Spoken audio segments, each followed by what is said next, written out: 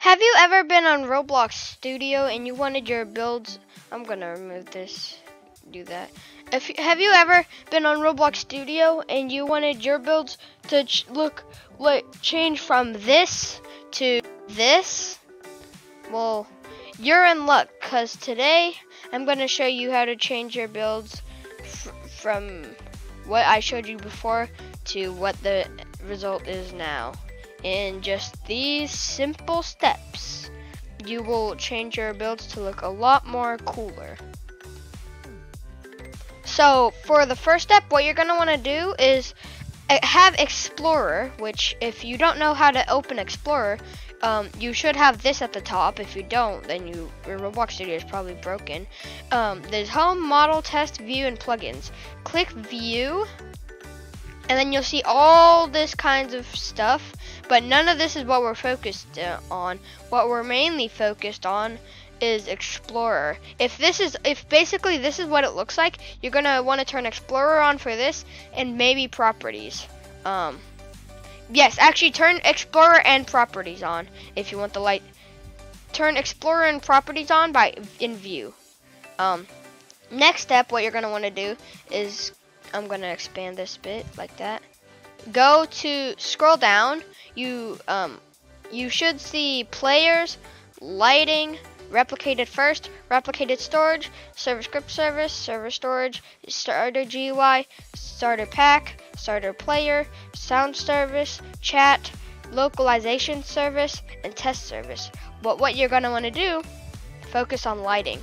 And you might notice in lighting, you might think, oh, just turn the brightness up, but that's not the case here, because that just does this, which we don't want this, because that'll hurt people's eyes. Let's try this. That changes the shadows, which actually voxel looks a little better. Future, I'm not even completely sure that this is a shadow map. Voxel. Yes. So you might want to turn on voxel, because that makes the shadows more crisp. Then what you're gonna want to do is go into lighting, and you're gonna see this plus, or you could right click it, and then go down to insert object, I believe. Yeah, insert object, and then you're gonna see sky, atmosphere, sunrise effect, color correction effect, bloom effect, and blur effect. So what you're gonna want to do is sunrise effect. I'm not even completely sure what it does. Color correction effect. You can change the brightness, contrast, saturation of each things. Basically, if you don't know what each of these do, brightness changes the brightness from this to this as max.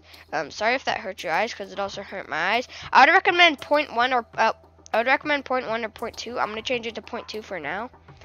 Then contrast would change it to this, boiled, or just completely gray. I would recommend changing that to around 0.1 or 0.2.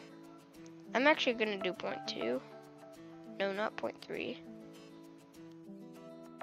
0.2. Saturation basically makes it even more boiled or just depressing.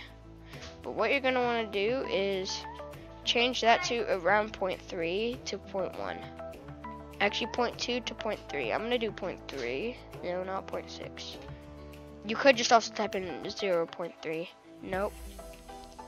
And then tint color, basically, I wouldn't recommend this, but basically what it does is change what color it is. If you're trying to make a horror game, you could do red tint color, but that wouldn't. Oh, that actually kind of looks sick. Anyways, I'm getting sidetracked. If you're making a horror game, you might consider doing red tint, but you also could change it to the basic tints, which is just color white if you don't want any tint. Then what you're going to want to do for the blur is, though that's what color correction does.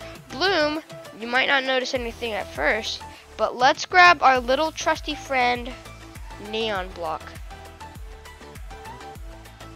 Let's make it dark red. What bloom does is there's intensity, which would show the intensity of the lighting around the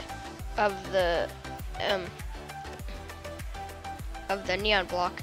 If it's set to 0, this just looks like a basic glowing red solid block.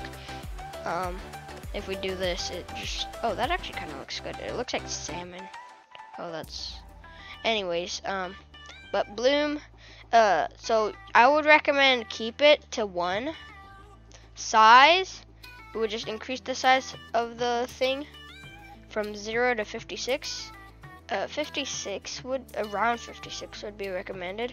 Threshold, it just shows how far out it goes. I'm not even sure. 0 is like, I don't even know what threshold is, but basically that's what bloom does. And if you're wondering what lighting, so next after bloom is blur effect. Starting it out like this, it looks like you've lost your glasses,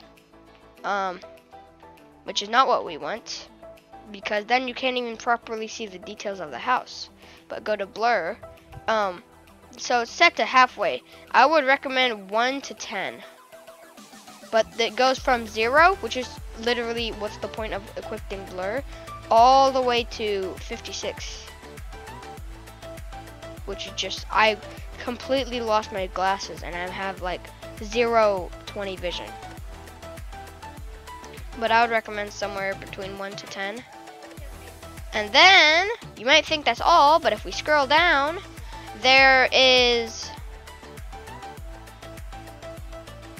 this, there is depth of field effect, which we can do that.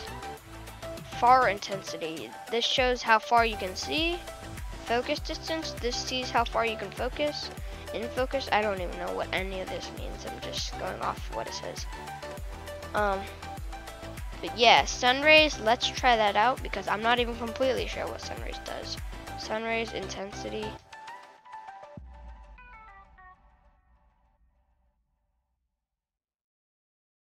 Spread. Yeah, I'm not even completely sure what sun rays does.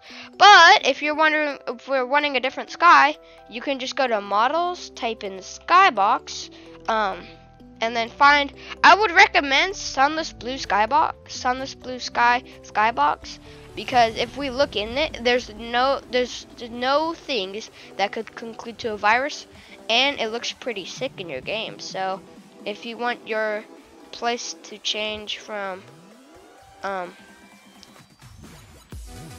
this to this, I would recommend following this tutorial. And if you don't, then don't, just leave. I hope you enjoyed this video, and I will see you in the next video. Bye!